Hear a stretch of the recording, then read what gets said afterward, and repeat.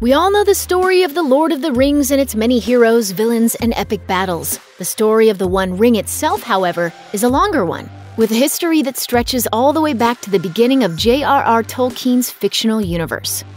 Sauron, the actual Lord of the Rings referred to in the title of Tolkien's epic, was created by the deity Eru in the time before the world was made.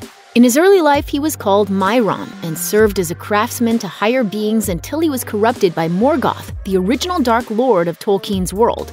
Morgoth attempted to conquer Middle-earth in the First Age, and when he was defeated, Mairon fled judgment, hiding in Middle-earth, building his power until he could make his next move. The elves ultimately came to call him Sauron.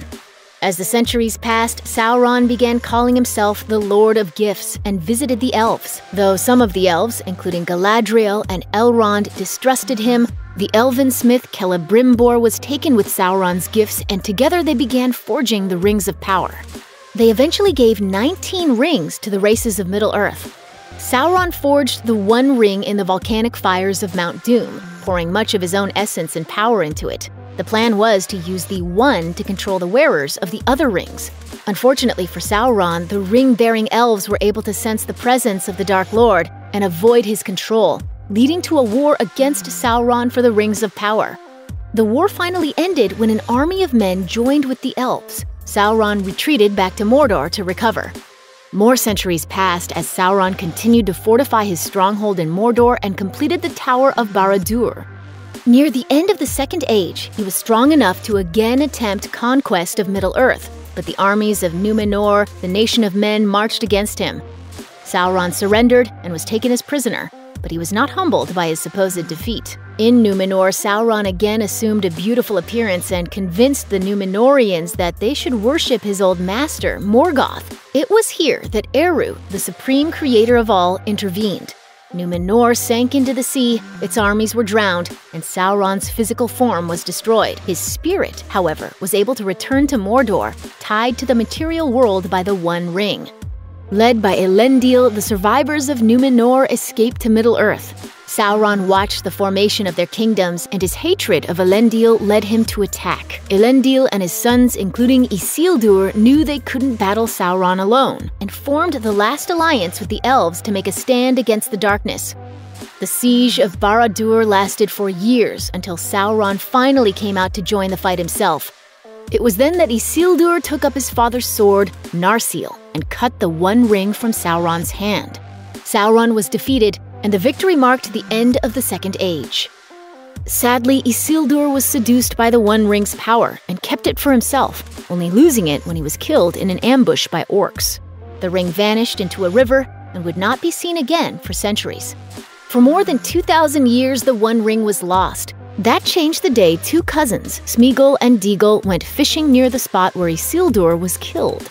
There, Deagol discovered a gold ring in the water. Smeagol was immediately drawn in by the One Ring's power, and when Deagol refused to give it to him, Smeagol responded by strangling his cousin and taking the One Ring for himself.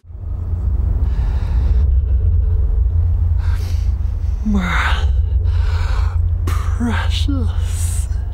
With the ring granting him an endless life, he spent 500 years alone in the dark, as his body and mind were twisted by the ring.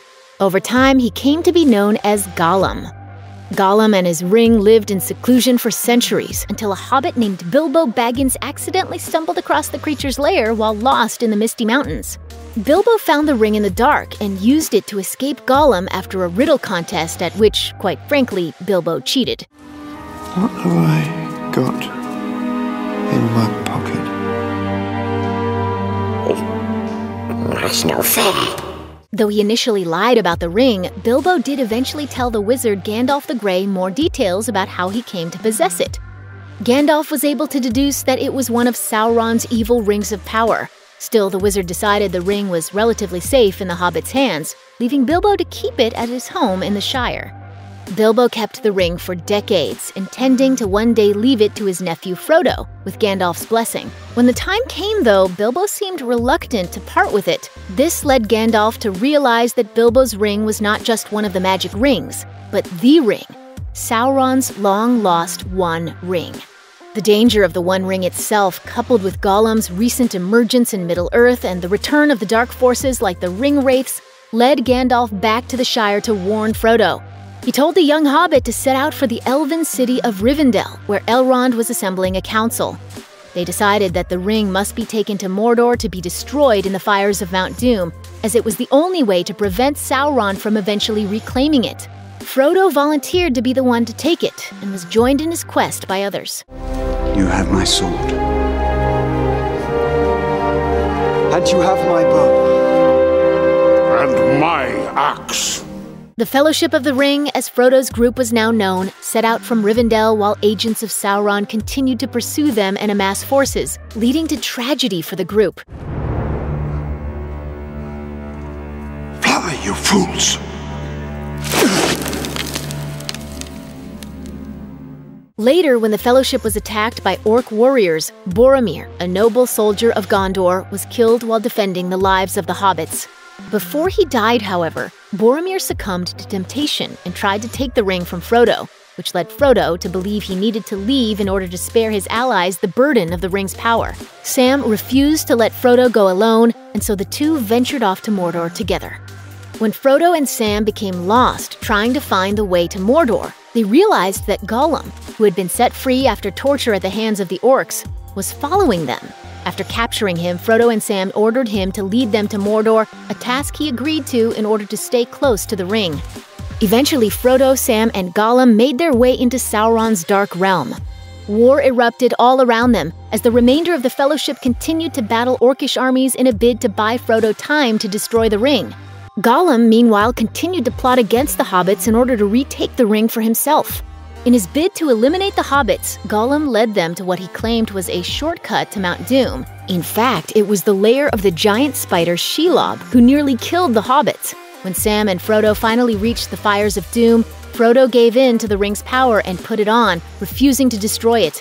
It was here that Gollum made his move, pouncing on Frodo and biting off the finger that held the ring. Gollum, reunited with his precious at last, was too lost in celebration to see where he was standing. He fell off the edge into the magma below, destroying himself and the One Ring. Sauron, whose essence was directly tied to the ring, was defeated, and all of his armies instantly collapsed. Check out one of our newest videos right here. Plus, even more Looper videos about your favorite franchises are coming soon. Subscribe to our YouTube channel and hit the bell so you don't miss a single one.